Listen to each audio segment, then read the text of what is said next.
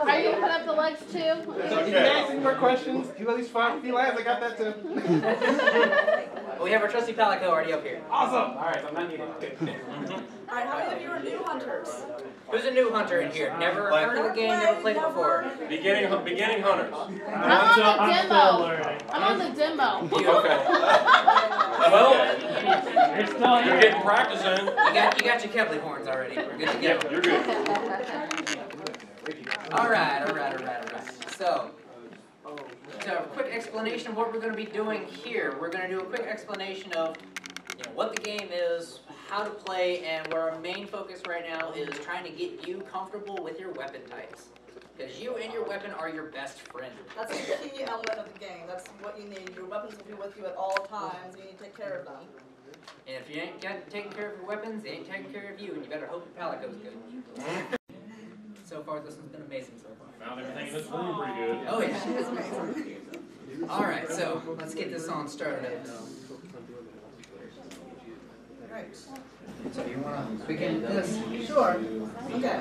Intro. This is just the basic intro to the weapons in the game. Besides your hunting partners, Palicos, Shakalakas, that's from 3 Ultimate, your weapon is your best friend in the game, as was said. This is why it's so important to choose the best weapon for you in the game. Your hunting style, you prefer speed versus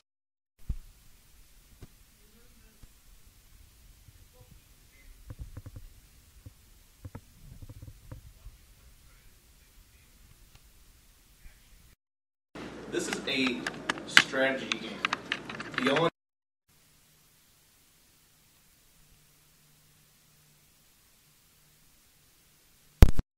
said I'm just going to swing away, shoot something, and just hope so you'll get killed. So you can't be Leroy Johnson? No. And you will not get your chicken. Alright.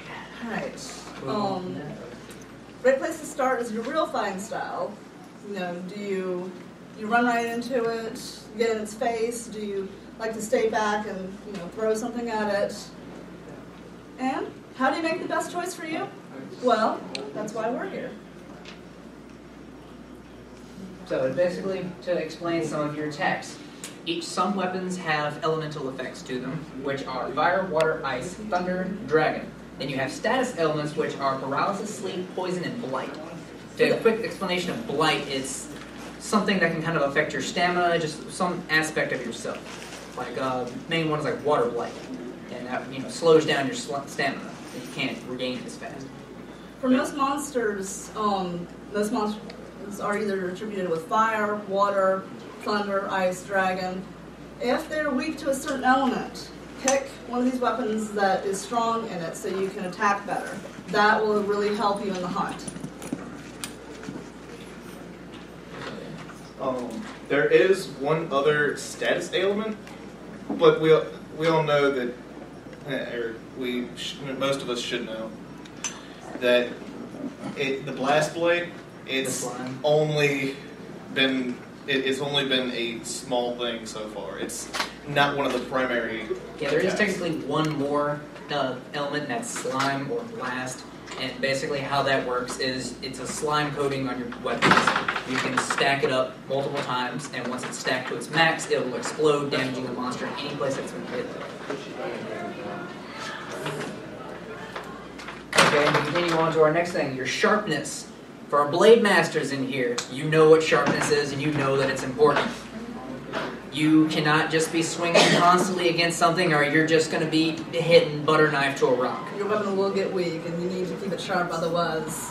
Nobody likes a bouncy weapon. I'm going to sharpen my blunt hammer, thank you. Why does a hammer need to be sharpened? I mean, you figure the blunter the better. Honestly, I have no idea. It's just one of the blade master weapons, so you just have to sharpen it. Even if your weapon isn't bouncing, say you have blue sharpness, if it's still not bouncing, but you're missing a ball, you're missing that white sharpness, still, the more sharpness you have, the more damage you're doing. That could be the difference between you still being in the hunt versus getting the kill or the trap. And the next thing is Awaken. Not all elemental attacks on a weapon are actually active. You have to have, a talisman or... You have to have free element. the free element skill, although it is good for some, it's more of a skill where, say somebody's deciding to use a weapon that has has anyone seen the gray? I can explain that one. Yeah. The free element skill, what it does is it hides the main premise of your weapon without it actually being fully unlocked, which is kind of a lot of weapons that have high attack damage but very low elemental damage. The free element skill, giving you Awoken, awakens the hidden ability of the elemental effect, which can be anything from paralysis or to the actual 5 elements. But it actually allows you to use that hidden ability. Not really all that premise as a primary weapon, but allows you to do extra damage against the monster while having high attack. Give that man a Correct. Go ticket. Stop there. I've played Monster Hunter forever, so I know. All right. Okay, so how long have you been playing? I've been playing from Freedom Unite all the way to this point, and I actually went backwards and started playing Freedom 2 and then Freedom 1. So Him and I have been playing since the first. He actually got me into it, and I actually started playing around Freedom, and then Freedom 2, Freedom Unite. So. Back in the old school days when the Rathalos was the bad boy. Yeah. You want nothing else that could compete with him. But now, Kind of a pusher. yeah, now we got monsters. now he's a Yeah. pushover. Now everything is just more OP than normal. Alright. So let's continue on. So, Okay, we're actually going to talk about the weapons now. yeah, now actual weapons. Your Blade Master weapons. You have Great Sword, Long Sword, Sword and Shield, Dual Blade, Lance, Hammer, Hunting Horn, Gun Lance, Charge Blades, Switch Axe, and Insect Glaives. Fun stick. Yes, fun stick. No fun stick. And we're going over each of these. Yes. The gun And- weapons. Very, very sad list of gunners. Of course, your light and heavy bow guns and your bows. Yay. Still good. Going to say we don't need fancy ways to kill a monster. Fancy ammo. Just shoot it multiple times. DPS and hope and prayer. They're a lot of shots. So Poison you shot, knock down, flash lay on the shot. ground like you don't exist. I'm here. Watch the Diablos cartoon video. All right. First weapon up, the Great Sword. We have our great sword expert here. You want to explain your great sword? The Great Sword is very sluggish to some. However, it's more of a hit and move weapon. Once you hit, you really don't want to stay in a position for long. If a monster's down, flashbang, pitfall, shocked, paralyzed, anything, you can wail on them for a while. Great Sword is the strongest weapon in the game for one specific aspect.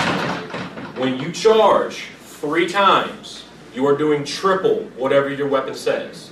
And then, add this. If a monster is asleep and you hit the weak spot, you're doing triple. And because he's asleep, you're doing double the triple. That's why if you ever see a Great Sworder in your party and a monster is asleep, let the Great Sworder do his job. Bombs, let him get it. Gunners, I know y'all do it because it's just natural, but let the Great Sworder do the job, please. And it's actually something else I figured out a long time ago when I was doing some studies. When the Great Sword user hits bombs, whatever your damage is of your weapon, you transition the bombs to your damage and Exactly. do that as well. You can do it. I believe the max damage with a full hunting party, putting Bomb Barrel Plus and a Great Sword user that has one of the strongest in the game, you could easily dish out close to 60,000 damage, almost killing a monster. Higher than that, because actually, if you get a hunting horn master that has a horn lore and actually gets attack out large 3 times. Strategy. Yep, you can actually do over 73,000 damage, which actually can kill. Great Swords with hunting horns, along with HBGs, you can one-shot it. You can one-shot G. Kieran's. I'm dead serious. You can one-shot him. Like nothing. Now, funny thing Nothing. about this game is they say it is not a role-reliant game. But It is. why? If you try to run into a fight using, okay, there are those YouTubers out there that try to say, oh, you can go against this, that, and the other with like a full party of, say, insect glaives, great swords, and all this other stuff. Don't do it. It's not a smart idea. Alright, well, let's move on to our next one, the long swords. Long swords are great for, I like to call them a great mixture from the speed of dual blades to the power of great swords. They're an amazing reach. You can just reach that blade right there, poke them, and keep on moving. And once you've got the charge on the blade enough, then you can, once the monster's down, never try to do this when they're looking at you, you can actually activate your full combo, which is several swings, and you can actually awaken another levels of power, which you've seen the different glows on your blades, which is purple, white, yellow. Anybody else add anything? I'm not a big user. No longer sword. Go ahead. You want to say anything? Let's go. You're okay. Come on up here, man. We'll go up there. Come on up here, man. What you got for longsword, Dan? Let's go. I've used every weapon in the game. What I can actually say, longsword, the 3 basic weapons that I can kind of say if you want to start off, greatsword, your heavy power. That's the best thing you're going to get. There's nothing that's going to beat out greatsword. I know they added charge blade and insect glaive. Charge blade, everyone likes impact base. It's good for knocking out. Hammers and hunting horns are still the best at knocking out. Impact charge blades are good for that aspect, but that's a whole other topic. We're not there yet. Longswords. Longswords are the bob and weave, but I want to be able to see the fight, but I'm not so far in the fight. By the time I find out the monster's dead, I'm still cutting its way through its kidneys. That's what dual blades are. Longsword is I have the ability to hit you, and I can get kind of fancy with it. The last part of it is he was going through and saying that you can actually awaken your blade. It's called the spirit stances, which you can actually hit a monster and kind of do a little fancy stuff. You can hit them once, and you can use either your basic attack or your kind of side swap, which is usually your circle if you're on the Nintendos, or it's circle. It's B. Yeah, it's B. Yeah. But no, that's how you start it up. But you can kind of open it up, and you can do a little bit more moves. Now, they kind of added some intricate, nice little features to it. You can stop your spirit stance midway. Let's say if the monster's kind of turning towards you and about to get real aggressive, you can back up, or you can actually start using directions to bob and weave away from the monster. And let's just say, by the time you back up and hit it, it falls over. Well, you can now hit right trigger again to reinitiate to get more damage back into it, which the first slice doesn't cost anything, which is actually pretty good damage. All right, One here's more- your longsword. One more comment on the longsword from a cooperative point of view. It is one of the better friendly fire weapons. You tend to knock over your dual exactly. users and knock over your greatsword users because it swings far left and far right. It's a very There's wide anybody weapon. on that side of the monster, you'll trip. Not really, Every because a time. lot of Lancers and Gun Lancers sit primarily forward, and a lot of weak spots of monsters are actually sitting there too. They don't have tripping vulnerability, since they're more stationary as defensive walls, not set up as anything else but that. So you'll actually start tripping your allies. Most mobile allies, like great sword users who are nothing but freaking super armor through 90% of everything they do, and high speed targets like dual blade, sword and shield, even light bowgun, all have invulnerability, which is kind of weird. Why the defense don't have any? Would you say the long sword's kind of like Sephiroth's sword with how long it is? It's that's very actually, long. That's Very, actually, very long. that's actually a funny thing, because when the first Monster Hunter game was released, they actually said it was sort of based off of his weapon. Yeah. Because of how long it was, it's that actually a Gen Masamune, which is the extreme reach. It was a horse killer. Yeah, because then I think in the first Monster Hunter, they actually had one of the strongest katanas was the Masamune. Yes, it was the. To give you a rough estimate of the length of it, if I had a 2-scale one, I could probably poke our camera in the face from right here. Sorry. Alright, so let's move on to the next Okay, one. guys, quick comment. We only have a half hour for this panel, and we have less than 15 minutes left. So if you guys have a lot of questions or want to talk more about the game, We will be out here. find We will us be out. afterwards. We'll be right here. We can hunt, do whatever you guys want. Yeah, But y'all can Let's try reach to hat. knock Yeah. these out. Alright. Alright, Sword and Shield. Sword and Shield is the first weapon you are actually equipped with when you start the game. It's a light weapon, it's very easy to use, you've got a nice shield. It's not a very sturdy shield now. You can't be sitting there like a lancer and a gun lancer and just taking everything. You're going to get hit with a strong one, you're going to get knocked back. Which is something I forgot to cover with the greatsword. You can block with it, but if you get hit with it, you're going to get thrown out of the fight. Yeah, and the sword. I've tried the sword and shield, and I primary the gun lance. Sword and The shield. sword and shield. Yeah, you're sitting here. You try to block with that shield. You're gonna sit here and you're gonna get. Just keep in mind, sword and shield, your attack's a little lower, hit multiple times.